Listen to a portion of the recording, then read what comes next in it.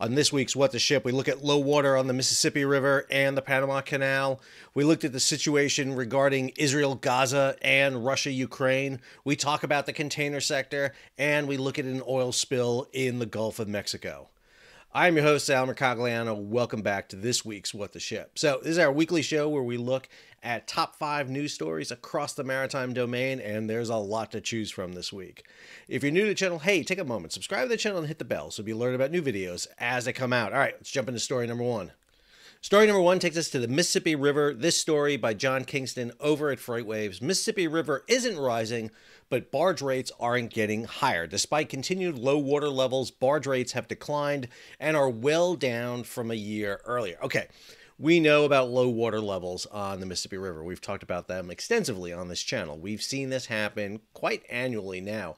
However, what we're not seeing is a spike in the barge rates, and that's really interesting. So for that, we're going to go over to the best source there is on shipping and barge and freight rates in the United States. And no, it's not the U.S. Maritime Administration. It's the Department of Agriculture. This is the weekly grain transportation report put out by USDA. And believe it or not, it is probably one of the best sources out there on information. I absolutely love the USDA. They do a great job. They have this great highlights section that they do each week that gives you all you need to know about what is going on. And more importantly, this snapshot by sector, which is really important. So let's talk about export sales. So for the week ending November 9th, unshipped balances of wheat, corn, and soybeans for marketing year 2023-24 totaled 33.41 million metric tons. That's up 10% from last week, down 7% from last year. If you go over to the barge sector, for the week ending November 18th, barge grain movements totaled 742,000 tons. This was 1% more than the previous week and 12% less than the same period last year. Head on down to the oceans. For the week ending November 16, 22 ocean-going grain vessels were loaded in the Gulf, 12% less than the same period last year. Within the next 10 days, starting November 17th, 50 vessels were expected to be loaded, 4% more than the same period last year. Okay, so what is going on in the grain sector, and what's the big issue that is leading to these changes? The issue is very simple. It's the unprecedented drought at the Panama Canal that's altering the path of U.S. grain exports. We're going to talk a little bit more about this. If you look right here, the monthly average on the Gatun water levels, you can see how far low it is. And while it's starting to come up, it's still well below the expected average. And that is meaning that we're seeing the diversion of shipping away from going through the Panama Canal, the large bulk carriers principally going through the Neo-Panamax lane. That's the new lane of the Panama Canal built back in 2016. We're seeing the passage through the lane of that canal being reduced from the normal 10 vessels. It's expected to go down to 5 vessels by February 1st. And all of this is impacting the ability to move grain through. One of the interesting charts they include here is this diversion chart. U.S. Gulf export routes to Japan. If you're coming out of the Mississippi River, out of New Orleans, it's about 9,141 nautical miles to Japan via the Panama Canal. If you go by Suez, it's 14,401 miles. If you go around the Cape of Good Hope, you only add roughly about 1,200 miles to that passage. However, if you assume a normal passage of about 12 knots, as they do here, that goes anywhere from a 32-day passage to Japan to a 50 to 54-day passage. And what a 50 to 54-day passage means, it's going to take you nearly twice as much time to go that route that you would to the Panama Canal, which means less cargo is going to be able to sail. It means less voyages per ship per year, roughly half, and that means you can expect to see rates start increasing on that measurement as you go on. Yet, having said that, you look at this note here, despite the added ton miles from rerouting through the Suez Canal, freight rates from shipping grain from the U.S. Gulf to Japan have been below the 4-year average. One possible reason is that U.S. grain inspections at the Mississippi have been weak compared to the 3-year average, dampening the demand for freight out of the U.S. Gulf. Another reason for the relatively low freight rate is the increase of total global dry bulk capacity in recent years. Still, freight rates could rise in coming weeks if dry bulk demand increases. I'll have a link of this report in the show notes, but one of the things it does is it breaks it down by rail, breaks it down by truck. Here is the barge transportation. One of the things to note is the 3-year average, and you'll see that the weekly rate in barge traffic is down, so we're not shipping as much by barge at this time. You can also see the breakdown by crop, soybean, wheat, and corn for the 3-year average. You can see the movement by empty barges moving around the area, see the truck transportation, and then total grain exports of the sector as it comes in. So a really good measurement area to give you an idea of what is happening. Meanwhile, at the Panama Canal, we see in other sectors, particularly in liquefied natural gas, that Asian buyers are paying the premium to get their ships through the canal. We've talked about the really outrageous rates some people are willing to pay to get their ships through the Panama Canal, and the Panama Canal may be becoming a bidding war here for ships to get through. Moving on here, in other stories we see Panama Canal congestion could help steer U.S. LNG cargoes to Europe. So that liquefied natural gas that typically moves to Asia, the biggest importers of U.S. LNG, have been Korea, Japan, and China. Now all of a sudden that LNG may be shifting over to Europe or taking the long boat ride around the Suez Canal or the Cape of Good Hope to get to Asia. That may mean that we see a reshuffling of where LNG comes. The other big exporters of LNG are Qatar and Australia. And if Qatar and Australia take the gap left by the United States in Asia, that means U.S. LNG sales may start going down. Could be a big problem in export of U.S. LNG. Finally, we're seeing some of the container companies. This is MSC is slapping a surcharge on boxes through the restricted Panama Canal. They're putting this on. We've seen this happen earlier. We're seeing it expand now with higher and higher cost to get through the Panama Canal. All right, let's go ahead and jump to story number 2. Story number 2 takes us over to the Red Sea and the seizure of the Galaxy Leader by Yemen, but more importantly, the impact that is having across the board. This story from Reuters, a news story out there, a container ship managed by an Israeli-controlled company was hit by a suspected Iranian drone in the Indian Ocean, causing minor damage to the vessel but no injuries. Maltese flag CMA CGM Simi, recently renamed Mayat, was struck on Friday by an unmanned aerial vehicle which appears to be an Iranian Shahad 136 drone in the northeast portion of the Indian Ocean. These are kamikaze drones. I think they're called missiles. I'm not sure. I think that's what a kamikaze drone basically is a missile. Incident comes amid heightened security tensions due to the Israel-Hamas war and follows the seizure of an Iran-linked cargo vessel. The company that does this is Singapore-based Eastern Pacific Shipping, which had rented Mayat. The key here is that they're focusing on ships that have links to Israeli owners. In this case, it's Israeli billionaire Aiden Ofer. And Ofer's ship was the target here. We're seeing this done time and time again. We've seen previous attacks on Israeli-owned shipping. No matter how many people want to argue about Galaxy Leader and who owns it, one of the owners is Israeli, and that's the reason that the Yemenis grabbed it, whether it's the Houthi or the Yemen military. They grabbed it because of that. There's over 100 ships that go through the Bab el-Mandab every day. You just don't grab that ship by random. Same time, you see this story by Greg Miller, yet another shipping choke point risk as Yemen rebels attack.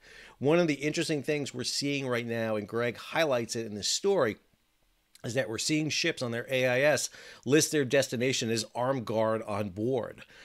This is being done to signify that they have an armed detachment on board. And let me be clear. The attack by the Yemenis military or the Houthi or whoever that was who grabbed the vessel, because Yemen military is now on board, we'll talk about here in a second, is I don't think you deter them from doing these style of attacks, even with armed guards. Armed guards are meant to deter pirates, small raiding parties. When you're being boarded from a Mi-17 with missiles, it's going to be hard to really prevent that from happening. Yeah, you can shoot back, you can knock out a helicopter, not saying you can't. The problem is, what does Yemen bring next to bear that you can't outgun? And that becomes the problem. The Houthi have surface-to-surface missiles. You are not going to stop a surface-to-surface missile with some small-armed weapons, machine guns, or even some rockets. It's just not going to happen. And one of the things we're seeing is ships are trying to do it. The big thing that's happening, we're seeing, is that ships that have Israeli owners are diverting. So 2 Raycar carriers ships divert, after the Galaxy Leader seizure. This is a Reuters story over in G Captain. And then the Galaxy Leader owner calls for the release of the crew after video surfaces. And we're seeing these videos come up. This is the commander of the Yemeni Navy who comes on board to assure the crew. Let me be clear. Number one, I don't know what you have to do in the Yemeni Navy to get that many medals, but it's impressive. It's an impressive amount of medals this dude is having to wear. But then you see these other videos, and I'm just going to play this one video here for you. I'm not gonna play the music because the music is over the top crazy on this right here. But this video, number one, the flag budget in Yemen is ridiculous. I don't know where you get flags that size made up very quickly. I'm not sure if Amazon delivers to Yemen. They must to get you a Palestinian and Yemeni flag that big to throw on there. But the amount of flags that they have adorned on this vessel is impressive. So let's be clear about a couple of things. Number one, if the U.S. Navy or any Navy really wanted to come in and seize this vessel, I'm pretty sure they can get the vessel back. But don't expect that to happen. This is a Bahamian flagged vessel. The U.S. Navy is probably not going to go chasing after a foreign registered vessel to go get it. This is one of the reasons you fly an American flag. If you had an American flag on this ship, which is about the only flag not flying from this ship right here, then the U.S. would come, or if it was British or French or Israeli. But since you're flying a flag of convenience, you take the risk. And unfortunately, it's the crews that suffer in this. This ship is going to be held until they decide to release it. And again, this is political why this is happening. This is a political decision to seize this vessel. Same reason for the Iranians to strike the vessel out in the Indian Ocean. So this is all politics playing out. And you're seeing merchant mariners and merchant shipping caught in the crossfire. All right, let's go ahead into story number 3. Our next story takes us to the container sector. And as always, the container sector is all over the place. We've seen this since 2021 with the global supply chain crisis. But this story from Bloomberg, billionaire shipping scion warns of difficult time for industry. So this is Radolf Sada, the billionaire head of the third largest container line in the world, CMA CGM, where he's warning that the industry is entering a choppy period as new vessels ordered during the pandemic shipping era loom entering service. The difficulty in our sector is that we have a number of container ships that will come into the market starting next year, and that runs the risk of creating an imbalance between supply and demand. We're expecting between 2 and 3% of trade growth next year. Saad said, adding that CMA CGM is financially solid with significant market share in countries in which it's operating. That'll help it weather the difficulties. So when shipping companies get money, they buy ships. This is what they do. They don't have a sensible replacement plan where, every few years they replace a few ships. They don't do that because they wait till they're awash in money and then they order like madmen. They are literally drunken sailors with money. And that creates the imbalance. And again, we see this across the board. This is a maritime executive story. Container capacity growth is unsustainable, warns Sea Intelligence. Sea Intelligence is one of these groups that look at ocean shipping. Overcapacity for the key liner trade routes remain rampant, meaning that carriers are facing tough decisions as the end of 2023 approaches. The container carriers continue to build massive amounts of new capacity, with the first of the vessels ordered during the peak surge of the pandemic beginning to enter service, and rumors of still more orders for large vessels. This is all coming from Alpha Liner. Alpha Liner shows the order book continues to overhang the industry. Currently, they calculate the top 10 carriers have approximately 6.1 million TEU on order, which is equal to 26% of their current capacity. 1 in 4 is what they have. Overall, the top 100 has over 6,700 vessels active with a combined capacity of 28.3 million TEU and a total order book of 6.8 billion TEU. So what does that mean? Well, number one, there's a lot of old capacity out there, ships that need to be replaced, burning bad fuel, inefficient, wrong size. And so there's a lot of capacity out there. The question is, does this begin to see the mass scrappings that we all expected to happen? We haven't seen it yet. One of the big issues we saw is a lot of ships being built for that Neo-Panamax lane of the Panama Canal. But as we said in story 1, the Neo-Panamax lane is down. It's down to half capacity, or almost down to half capacity. that limits its ability to do it. Then you have tensions in the Red Sea and problems getting through the Suez. Our ship's going to have to start diverting around the Cape of Good Hope. This, again, this is such a mess that we're seeing that we're not exactly sure what's going to happen with this capacity. Is it good or is it bad? At the same time, we're seeing shock in the rates. Shock as new Asia, Northern Europe fact rate dwarfs weak spot market. This is from Lodestar. MSC, Mediterranean Shipping, has announced a new freight all kinds rate from Asia to Northern Europe for 15 December of $2,050 per 40-foot, that's FEU, which is at least double the level on offer in the current spot market. So the long-term rate is double the spot market. And you ask yourself, why would I ever get that? I will just ship on the spot market. The problem is the spot market is flaky. It goes all over the place. What's great now may not be great later on. Sometimes it's better to lock in at the higher rate. And what we're seeing here is spot rates all over. You come down here to the very end of this story. Transatlantic voyage results have become unsustainable due to stubbornly low freight rates. This is the Zentia Northern Europe to U.S. East Coast spot slipped another 2.5% this week to an average of $1,260 per 40 foot, although market rates are said by forward contracts to be below $1,000. And this story goes in hand with a story by Greg Miller over at FreightWaves. Dire scenario for shipping lines more likely as spot rates fall back. Spot rates give back Q4 gains, lowering bar for 2024 contract rates. So as spot rates remain low, there's going to be a push to pull down the long-term rates. Long-term rates are about 70% of normal shipping rates. Spot rates are about 30%, and they both pull at each other all the time.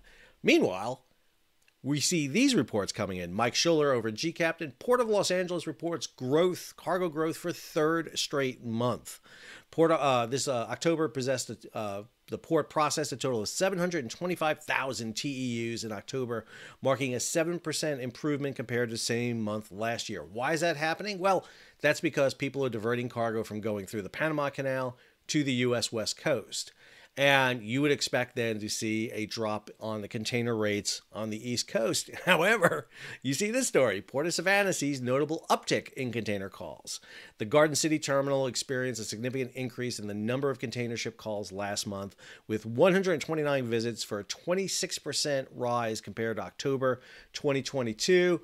The Port of Savannah handled a total of 449,000 TEUs, 20-foot equivalent units in October, making it the fourth busiest October on record, representing a 5% increase compared to the same month in 2019. However, October volumes were down nearly 19% compared to last year, which marked the second busiest month in Savannah history. So, a lot of cargo is moving. A lot of freight is still moving. However, the rates are so low. This is what's really pushing a lot of cargo to sea because of the low transportation costs right now. But with the flooding in the marketplace of new container ships, the big question is going to be, will the container carriers begin to pull ships out of service, scrap them, or they're going to sell them? And that puts potential competition out there on the market against them. Just a lot going on, but don't expect to see any sort of semblance of order come out of the container market until literally, I'm going to say after 2024. I think 2024 is going to be a big mess when it comes to the container market. It's going to be all over the place. Not exactly sure how it all settles out here at the very end. And as if that is not enough, you have this story from Splash 24/7. Just two bidders left in the race over HMM. HMM, one of the largest container liners in the world, Korean, has been owned and operated by the Korean government for a while. They did not want to allow HMM to collapse the way we saw happen in the past. We saw way back in 2017 with Hanjin collapse. You see HMM being up for bid, so it'll be good question here. Who takes over one of the largest container liners in the world? With all the focus on the Red Sea and what's going on between Israel and Hamas, let's not forget we have another war going on in the Black Sea. This is Russia-Ukraine. And one of the things that we saw sweep across the Black Sea this past week was a massive storm that actually claimed 2 ships sunk up on the Black Sea. This is a really treacherous area of the ocean up there in the Black Sea. Gets notoriously bad. See these stories about cargo ships going missing. One, a Turkish cargo ship with 12 crew members on board went missing off the coast. This is just torrential. And one of the things that these storms do is there's such severity that they will rip loose mines that have been laid by both the Ukrainians and the Russians, causing a lot of problems, which is one of the reasons why you see this. A bulk carrier hits a mine off the coast of Ukraine. This follows on the heels of a strike against a ship in Ukrainian waters by the Russians that actually killed a crew member on board. So it's getting much more destructive. With the end of the Black Sea Grain Initiative, Ukraine has opened up a path up into the Ukrainian ports. Ships are coming up into those ports. However, we are seeing strikes being leveled against these vessels. You may ask, well, how are ships still going up to Ukraine? Well, this deal right here by Reuters, November 14th, Ukraine and Britain reached deal on discounted insurance for Black Sea exports. Ukraine and Britain have agreed on a special mechanism for discounts on war risk insurance on exports through the Black Sea corridor, which helped transport almost 4 million metric tons of goods since August. Kyiv launched a humanitarian corridor for ships bound for Africa and Asian markets. They're going many other places besides there. The Ukrainian Prime Minister said this: it will make it possible to make a discount on the cost of insurance against military risk for exporters of all products from Ukraine. This will make the Black Sea corridor more accessible to a wider range of exports. The key thing here is Ukraine could have provided the war risk insurance for it. The problem is that they have a track record of having to be able to pay that. It is much easier for Ukraine to help offset, to kind of subsidize the cost for war risk insurance, and that is exactly what they're doing, going through Britain for this. And we're seeing that. Insurance premiums have risen sharply following a Russian attack on a Liberian-flagged civilian vessel entering the port of Odessa region early November, killing a Ukrainian pilot, injuring 4 crew members. First strike involving a commercial ship in many months. Goes on here, this attack is of course bad. It affects the cost of freight and the willingness of traders to buy grain from us and work with Ukraine. We understand that Odessa region ports need to be protected. Everyone is doing it, and the situation is improving every week, and we will see exports. And when you start looking at those grain exports, you start seeing that.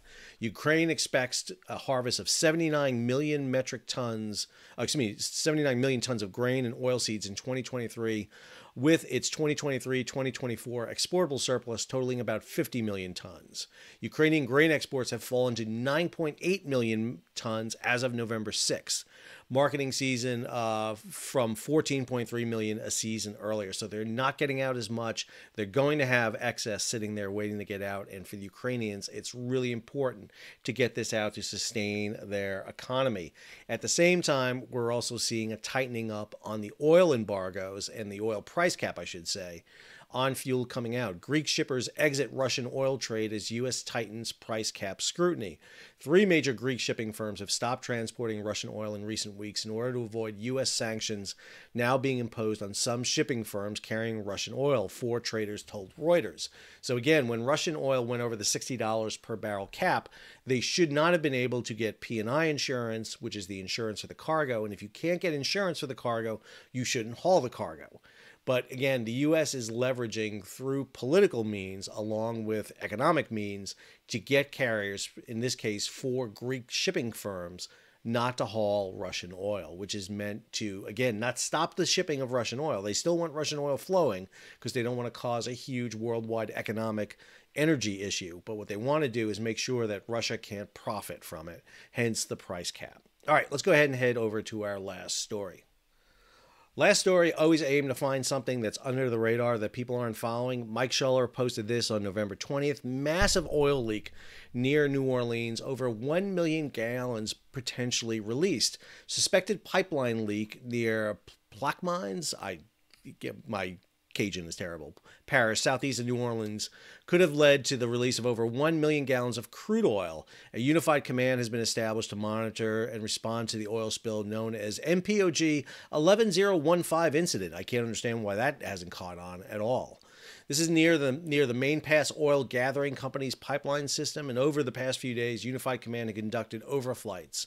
On Friday, visible oil was observed moving southwest away from the Louisiana shore, probably one of the reasons why this has not triggered a lot.